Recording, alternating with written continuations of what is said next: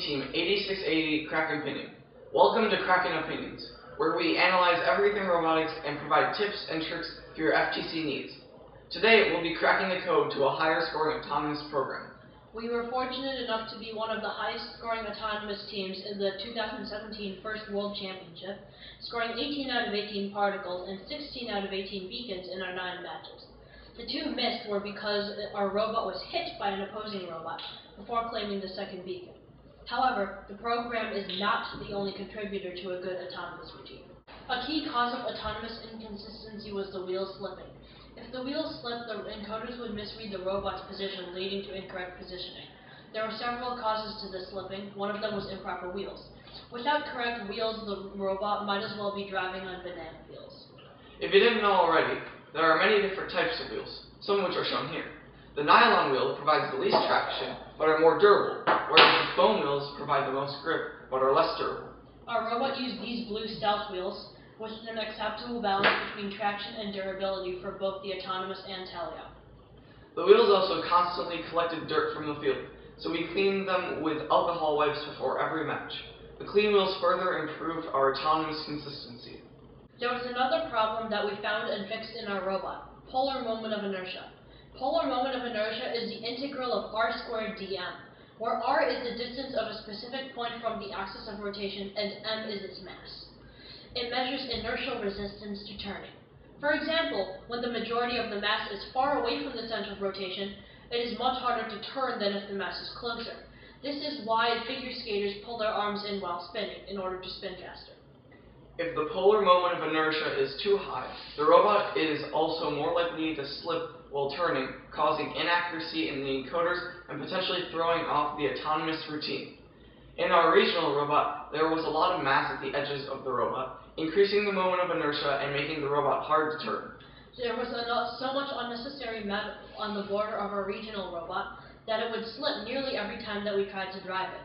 Eventually, we realized this and tried to rectify it. We removed all the excess metal and replaced it with a plastic shell, saving a lot of mass and increasing our autonomous score. Another key problem was the center of gravity's location. First, it was too high at 9.2 inches or 23.4 centimeters off the ground. This caused the robot to be more likely to tip, as most of the mass was above 9 inches or 22.9 centimeters. It was also too far forward. Even though the center of gravity is not the only contributor to moments of inertia, its placement forward of the axis of rotation does hurt it. These flaws caused the wheels to slip and the robot to tip backwards, resulting in inconsistent performance. However, for the state competition, we improved our robot drastically, and the new robot had a lower moment of inertia and lower center of gravity, lowered to 6.5 inches or 16.5 centimeters off the ground. The center of gravity was also closer to the center of rotation. All this combines to make a more stable, agile robot that is more consistent in the autonomous. Next, we used something called variable speed task execution. This lets us accomplish tasks with both high speed and high accuracy by splitting them up into 2 parts. The robot uses a combination of encoders and sensors to complete a task with maximum efficiency. First, the robot uses its motor encoders to quickly complete almost all of the tasks. Then the robot compensates for any inaccuracies from the encoders by using a more accurate sensor to slowly complete the remaining small fraction of the task. The sensor lets the robot finish the task, however, it only needs to be slow briefly, so the action is completed both quickly and accurately. While it might not be as accurate as using only sensors, it is drastically faster. We use this to line up for the beacons where both time and accuracy are critical. In our autonomous runs, we noticed that the motors would run at different speeds depending on battery power.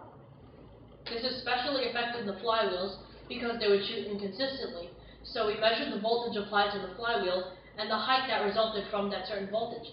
We figured out the optimal fraction of full power to apply to the motors for various battery levels, made a scatter plot, and then used free curve-fitting software to find an equation that matched the data.